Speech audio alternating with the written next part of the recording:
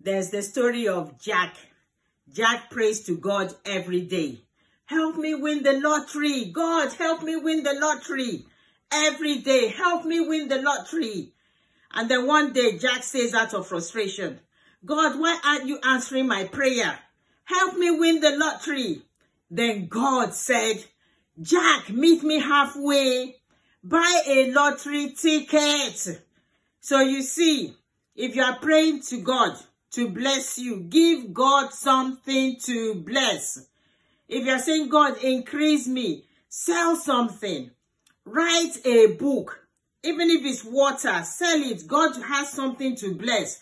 You can't just sit there and be praying, God, bless me. God, increase my business. And you don't have a business that you are presenting before the Lord. Give God something to bless.